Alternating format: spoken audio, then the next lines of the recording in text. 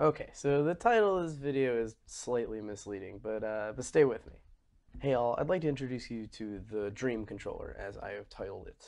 At the risk of telling you my entire life story, there is some context here that I think is relevant to understanding the project and what it actually does. So I'm one of those weirdos that actually really loved the Steam controller. I have mine right here. See, it has dust on it. I thought it was a really elegant solution to the issue of trying to play games that require a mouse and keyboard while on a couch or somewhere that you could have a controller but you don't have your mouse and keyboard. I've also spent a significant amount of time turning my Nintendo Switch into a jack-of-all-trades device. As my Switch is soft-modded, I frequently stream games from my desktop to my Switch, which essentially turns my Switch into a Steam Deck of sorts as long as I have decent enough Wi-Fi. And that started to propose an issue for games that were not meant to be played with a controller in mind. So with this very niche problem that plagued exactly only me, I set out to bother my friend and former roommate Max with another of my high-concept project ideas, to create a Switch controller that had touchpads just like the Steam controller. Originally it seemed like a pipe dream, but someone has actually done something similar, a project by Matteo Pisani, I'll link his write-up in the description, who replaced his left Joy-Con analog stick with a capacitive touchpad. So we knew it was possible. Using Matteo's write-up, Max was able to map out the project with one added twist. I wanted the touchpad to also function as an analog stick so that the controllers could conceivably be used on any Switch, not just my modded one that was streaming games to my Switch.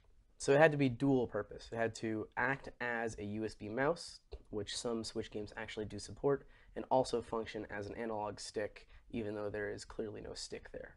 With both of these modes, it would fit my dream for a controller that would allow me to play games via remote streaming with a mouse, while also being able to play normal Switch games on the same controller, since it was important to me that we designed something that could be used on any Switch, not just mine. So what's actually inside of this? This was a Hori Splitpad Pro controller, just the default black one that they sell. Inside of it, there is a microcontroller, a digital to analog converter, and a custom printed circuit board that we designed to bridge everything together. For a more technical explanation, as well as to ensure that I don't mangle the specifics, here's Max to explain it from his end, since he's the person who actually did all of the heavy lifting on this. Can't stress enough, he took my pie-in-the-sky idea and brought it into reality, mapped out the whole project, showed me how to design the PCB, did all the coding, soldering, and polishing for my extremely strange request. So huge shout out to Max, he is extremely talented at this sort of thing. The heart of this mod is the GNC-LC microcontroller. It is responsible for reading the data from the capacitive touch sensor and converting that into both mouse movements and emulated analog stick movement. The touch sensor we're using in this case is a Circ GlidePoint trackpad. Circ provides code on their GitHub for using these sensors with a Teensy, so the code for this project was fairly trivial to implement since most of the challenging sensor interfacing parts had already been taken care of. The basic information flow within the controller is this. First, touch data is read from the touchpad by the Teensy over SPI. If the Teensy is set to mouse mode, the difference between the position of the current touch reading and the previous touch readings are sent over the Teensy's USB port as mouse movement using the Teensy HID mouse library.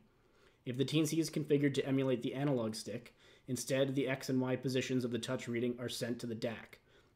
DAC, or DAC, stands for Digital to Analog Converter.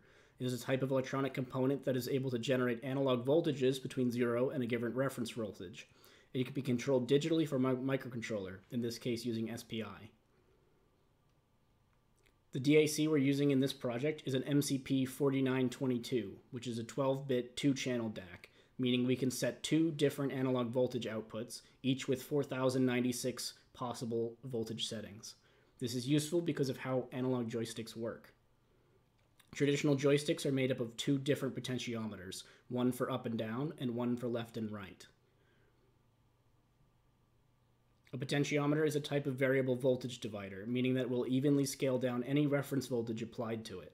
For example, if our analog joystick is using a reference voltage of 5 volts and we're not touching it, so the stick is in the middle of its travel, both the X and Y potentiometers will be dividing that voltage in half, so you would read 2.5 volts on both directions. If we move the stick all the way to the left, the resistor ratio in the left to right X potentiometer would change, creating an output voltage of 0 volts. But the ratio of the up and down Y potentiometer would stay the same since we didn't move the stick up or down at all. Now, if we move the stick up a little bit, the relationship in the resistors of the Y potentiometer would change, leading to an increase in the voltage it outputs. The microcontroller within the Hori gamepad, the one that shipped with it, not the Teensy that we added, reads these 2 analog voltages and is able to determine the position of the joystick, which it sends on to the switch. Our hack is that instead of using 2 potentiometers that are adjusted based on the movement of your thumb, we're using 2 channels of a digital to analog converter to generate the different voltage levels. Remember, it's all about the voltage here. The resistances within the potentiometers are just how the voltage change is created. When you're not touching the sensor, the Teensy emulates the analog stick being in the center. It instructs the DAC to put the voltage for both channels in the middle. The microcontroller in the gamepad sees the voltage of both directions as right in the middle, so it tells the switch that the joystick is in the middle. If you were to touch the sensor a bit to the left, the Teensy would instruct the DAC to set the voltage of the X direction lower by a proportional amount. The Hori's microcontroller would see this and tell the switch that the joystick was moved to the left. If you moved your finger up a bit, the Teensy would instruct the DAC to adjust the Y direction voltage accordingly. The X voltage would stay the same since you didn't move your finger left or right. Again, the Hori microcontroller would see this and tell the switch about the change. This update occurs many times per second, every time that the sensor reports new touch data, and thus we are able to replace the analog joystick with our digital touch sensor using the DAC to generate the analog voltage that the gamepad is expecting. So with that context and explanation, I want to show you a little bit of how it works in practice. As mentioned, it has 2 modes, analog stick mode and mouse mode.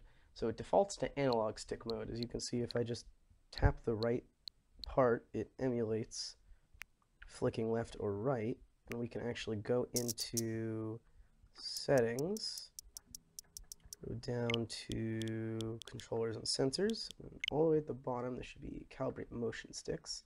So I'm just going to pretend I'm tilting the stick, and you can see as I'm moving my finger, the stick moves as it would be on an analog stick, and it snaps back to the middle as an analog stick would as well. Another fun benefit of this is no stick drift, as there is no stick to drift. So this works pretty well. I would probably want to use analog mouse mode for anything that uses the right stick as a camera control rather than anything first person. So I'm going to boot up Hat in Time, and you'll see that for simple things like adjusting the camera, it works perfectly fine. It is a little bit strange to get used to not having an actual stick here, but once your fingers kind of get used to it, it works pretty well. I will also take this time to mention that the clicking in the right stick is mapped to one of these paddles on the back that the Hori Splitpad Pro has, because the capacitive touchpad sensor I'm using here, clearly I cannot push it into anything.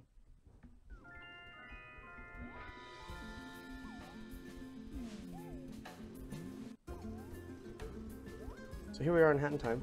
I'm not really used to playing a game on a flat surface like this, but to control the camera, as you can see, it works perfectly fine because we're really not doing a whole lot. A more complicated example here would be something like Nuclear Throne, where it's a twin-stick shooter, but obviously I don't have one of the sticks. So we can go in, and again, I'm not really used to playing on a flat surface. You know, normally I'd want to pick it up like this, but as you can see, you know, it is a little strange to get used to, but it totally does work. You're not quite using an analog stick, but your brain can kind of figure it out. You know, I'm moving it around as I would an analog stick. It almost feels like I'm using a mouse, which is pretty interesting. It would probably make these types of games a lot easier. Enter the Gungeon would probably play pretty well in this manner. Another really neat thing about this is that there's actually a couple Switch games that natively support a mouse and keyboard input. Now the only one I have like this is Hypnospace Outlaw, which is a game that is designed to play like a old school computer. And while the Switch port is pretty nice, I find that playing it without a mouse kind of takes away from the experience a little bit. So first I'll show you what it looks like normally.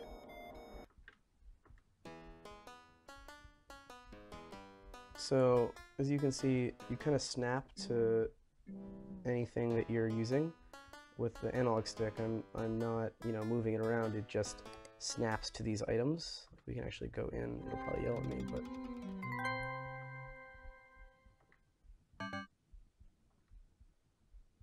and it snaps to any interactable item, which is fine, but I don't find it to be particularly immersive. So what we're gonna do is we're gonna take this USB that is hanging off of the Dream controller.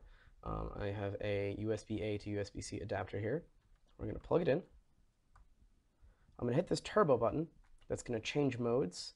And because of the way that the Switch recognizes USB devices, I'm just going to unplug it and replug it real quick. And now we have a mouse instead of an analog stick that's snapping to different items, which really makes the game feel a little bit more immersive, which I really dig a lot. So here we are. We have it working on an actual native Switch game that just normally supports mouse input. So let's get to the other reason that I wanted this, which was remote playing via Moonlight, which is NVIDIA's proprietary streaming software. So I'm going to ask that you all close your eyes for a second while I load up some homebrew on my Switch. Hey, thanks for closing your eyes. Here we are, and I have remoted into my gaming desktop from my Switch. This video is not about how to do this, so if this is something you're interested in, I would recommend Googling Moonlight-NX as the homebrew software I'm using. As you can see, I am in Steam Big Picture mode right now, which is what allows me the most freedom in rebinding controls. You're going to see me hit B to go forward because it is mapped like a PS4 controller where the proceed button is on the bottom here. But you can also see I have a mouse right here. Now the software is trying to overlay a mouse on top of that. We can get rid of that real quick by doing this. There we go. We have our little mouse, and here's a game that I am very fond of. It's called FTL. I'm sure you guys have heard of it. But unfortunately, it's a game that does not really run very well. I don't think it's portable on any other system. I think it has an iPad port, and that's about it, because it has really heavy mouse input in order to use it. I'm just not sure it would work with an analog stick. Luckily, we have a mouse right here, so...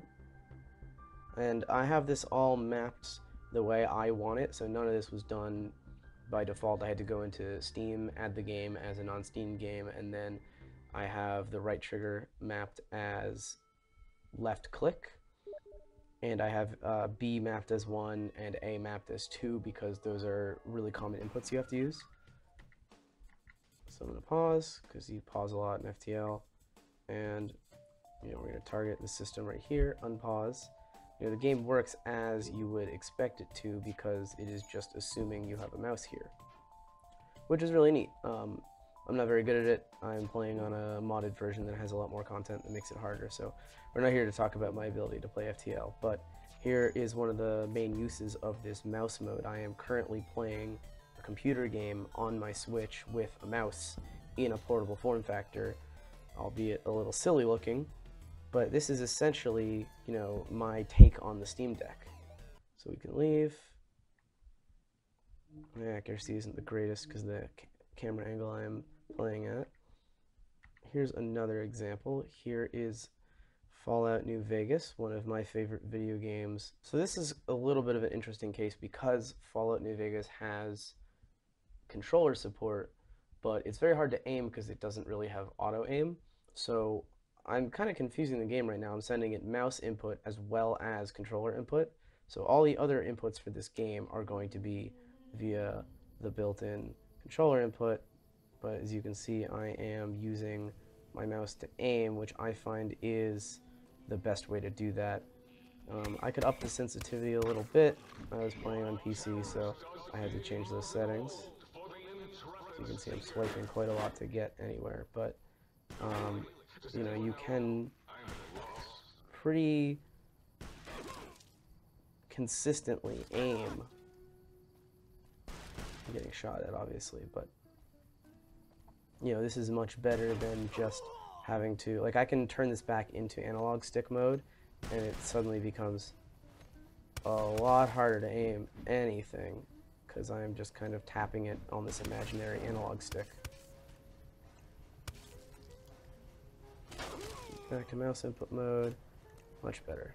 So yeah, there you have it. This is the Dream controller, as I've called it. It is really unique and absolutely perfect for my exact workflow.